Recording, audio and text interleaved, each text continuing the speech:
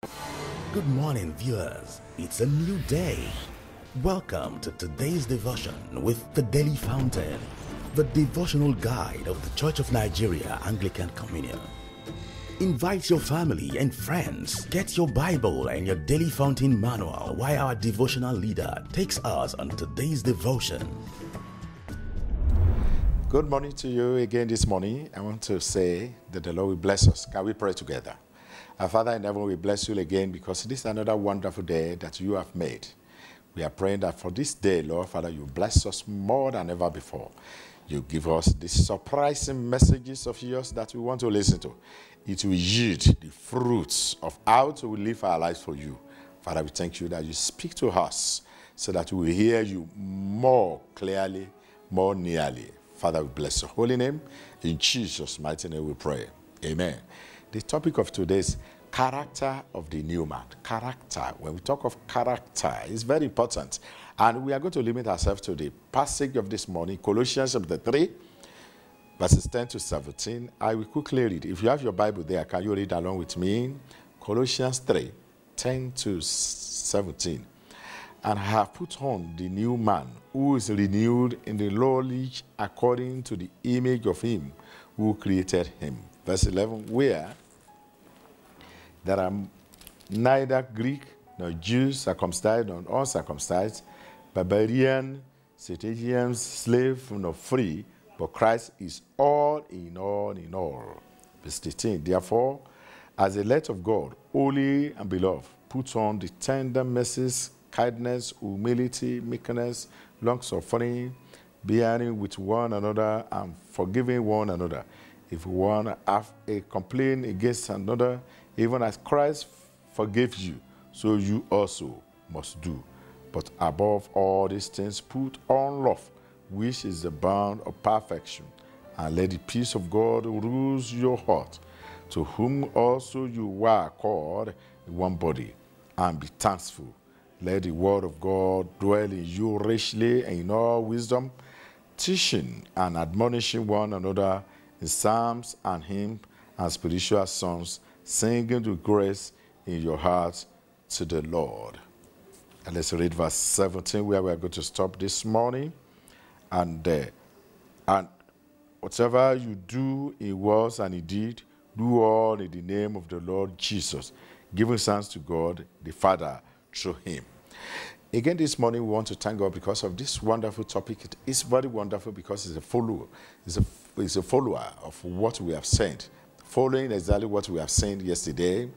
Yesterday, what Paul was advising on things you should put off as a new man. Today, he is listening. He's now bringing out. He's now atomizing things you must put on. Call them character or Christian attitude, without which you will remain spiritually naked. And what we are trying to say today is that if yesterday you were advised to put off some things, it was never the mind of God that you should walk naked. Therefore, there must be some things you put on so that you cover your nakedness. If you put off something and nothing is replacing it, that is nakedness. And that is not the mind of God. Spiritually, we ought not to be naked. There are things that we should put on, as atomized by Paul in Colossians chapter 3. There are other passages in the Bible where this idea is also given. But I want to look at these 6 things that we are to put on. Number 1, God renew life. That's in verse 10. That we should put on God renewed life. That your life with God should be renewed. In Romans chapter 12, it said, and therefore I beseech you, brethren, that you should put on this mind of God. And when you put it on, you see what the Lord is saying. A renewed life, a renewed mind. Life that is chasing you away from the one that you don't like before. I want to read to us this Romans chapter 12, which is always an explanatory passage to where we have just read. But Romans chapter 12, verse 1. I beseech you, brethren, therefore, by the mercy of the Lord, that you should present your body a living sacrifice, only accepted to God, which is your reasonable sacrifice. That's 2. And do not be conformed to this world, but by transformation, by the renewing of your mind, that you may prove what was that is good and acceptable and perfect will of God is. He said that you may renew your mind. In another passage, he was trying to say that you can transform. Transformation is also change. God renewed life is a life that is of changed. We must be able to do that. Very, very important if you want to live like a new man. Number 2, tender mercies. Mercies that are ordinary, that you behave like a babe. You behave like a young person. You don't have this arrogative life in you. Egoistic life will be far away from you. That you live a life that have mercy. You give people, you relate with people around you with a mercy that is tendacious, that is able to have that kind of things that pleases others around you. Then number 3, love. We can explain in 1 Corinthians chapter 13, he was talking about what love will do, what love will not do. Now, when he was saying it in that place in verse 15, he was saying that we should put on love, which is the whole agenda that is above every other one. So if you love yourself, as an husband, you are to love your wife. As a wife, you are to be submissive to your husband. As children, you should obey your parents. All this and within the content of love.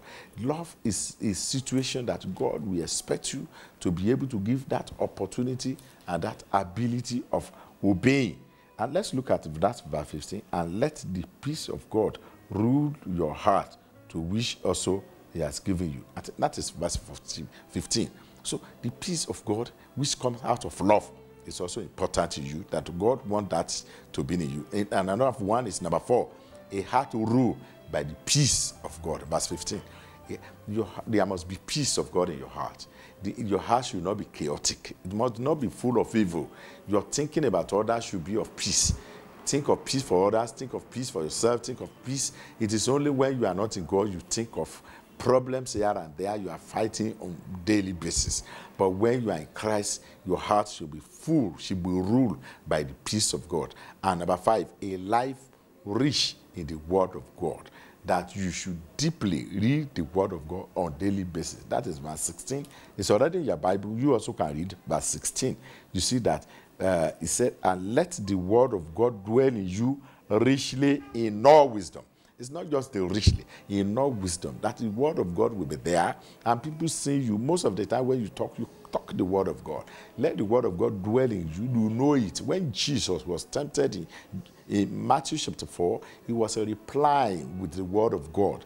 Though a quotation of the Old Testament, because he was part of the word of God, he was a reply. What do you use to reply people? When you are down, what do you say? How do you talk? When you don't know what to say, what do you say? The best you can say is to speak from the word of God, and it will help. That number 6 now, doing God's directed activities, that you will not live alone. You will be directed by God on a daily basis. Anywhere you go to, you see the Lord directing you.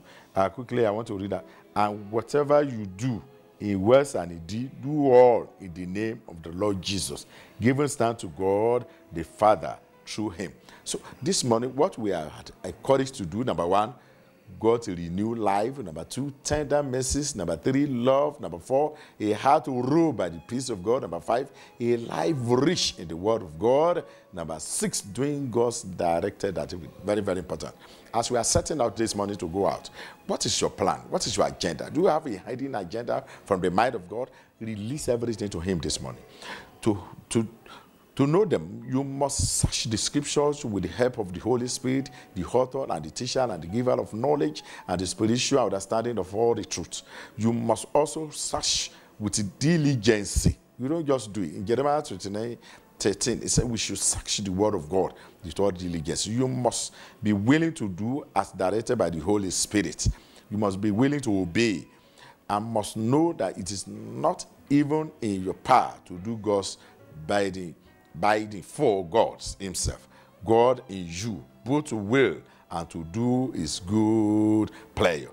It is the Lord himself can give you the grace. In Philippians chapter 2 verse 3, it is not, you cannot do it alone. You cannot do it by your power, but with God. Therefore, do to all this you must hold put on the Lord Jesus Christ and make no provision for the flesh to fulfill the lust again. So God will surely bless you as you do so. I want you people to really believe that with God, you can do all things. Can you bow down your heads and begin to repent and begin to say, Father, direct my way. I am willing. I am willing. As I'm examining the character of a new man listed above, pray that the Lord himself will help you. He will give you the grace, the mercy to be able to do it, the remedy and the area. And presently, the Lord will take away all deficiency from your life, and the Lord is able to do it. As you are praying, the Lord is doing something in your life, and the Lord is taking over your life. As you are going out, the Lord will direct you. He will see you through, and the Lord will bless you. And by the time you are coming back today, you give testimony. Father, I thank you because I know your word will never go void. It will not go empty. Father, I pray as many people that have listened to us, you will direct their path, they will do your will. And this character of the new man will be their portion. Thank you, Father. In Jesus' wonderful name we pray. Amen and amen. We thank you for fellowshipping with us today. We invite you to join us tomorrow morning, same time, same station, for another special edition of the Daily Fountain. If you are led to sponsor or support this program, please contact the numbers and email all showing on your screen. Also, subscribe to our YouTube channel at youtube.com/ACNNTV. Visit our website www.acnntv.com.